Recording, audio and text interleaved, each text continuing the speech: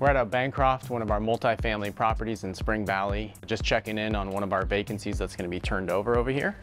This is a 3-bedroom, 2.5 bath, townhome style unit, 2-car garage. There's about 22 units here with an on-site manager.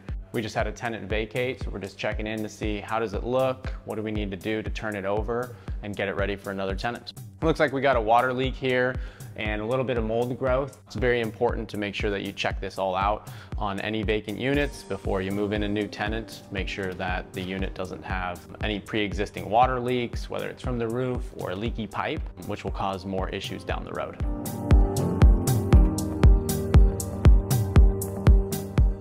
One of the things we like to do in all of our properties that have garages is put in epoxy. This enables us to be able to easily clean when a tenant vacates and get it ready for a new tenant to come in.